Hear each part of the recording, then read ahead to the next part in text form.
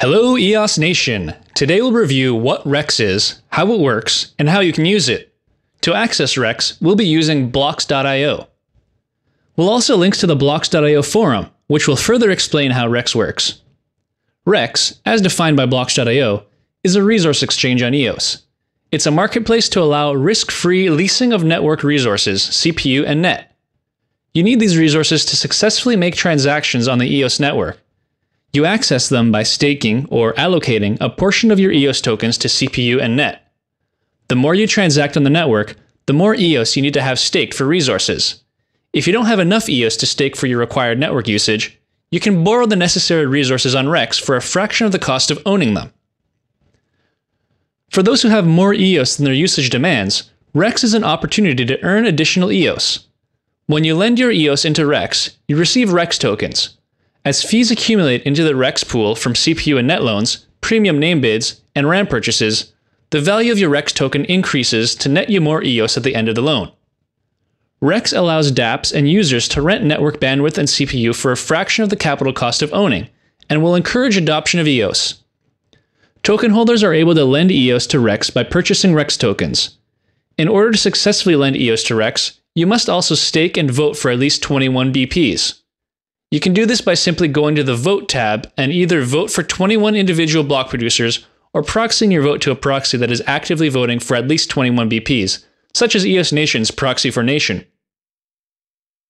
You can lend as much EOS you want to Rex, but you must wait at least 4 days for your loan to be processed before you can withdraw your EOS.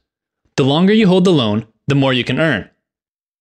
After the 4-day period, you may request to unlend your loan, or a portion of it, and will receive the lent amount plus interest. Please be advised that if there are a lot of long-term loans being taken out at one time, you may not be able to withdraw your funds until they become available, which can take up to 30 days. Now, walking you through the lending process, go to blocks.io, sign in, and select the Rex tab on the top right. Now enter the amount of EOS you would like, or select a percentage of your holdings. Once you're ready, go ahead and click Lend EOS to Rex. Once you've waited the minimum stake period of 4 days, you're able to unstake your EOS and receive your lent amount plus interest.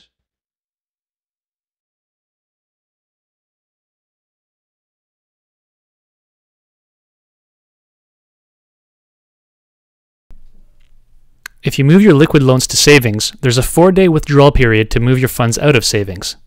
Once the 4-day timer is over, your tokens are completely liquid and can be easily moved back to your account without waiting for an unstake period. In this example, we go to the Move to Savings tab, enter the desired amount in the Amount field of the Move Lent EOS to Savings section, and approve the action. Now in the Move Lent EOS from Savings field, I create a transaction to remove the same amount. Under Processing Loans, it gives me a future date, 4 days, where my savings withdrawal will be available. After waiting the 4 days, I can now unlend the amount and it immediately appears in my liquid EOS balance.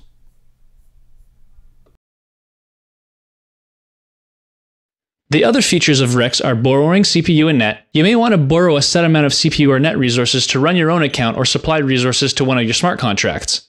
It's a popular resource option for dApps.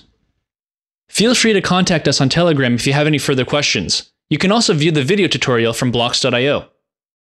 Thanks for watching, and enjoy the earning potential of lending to Rex.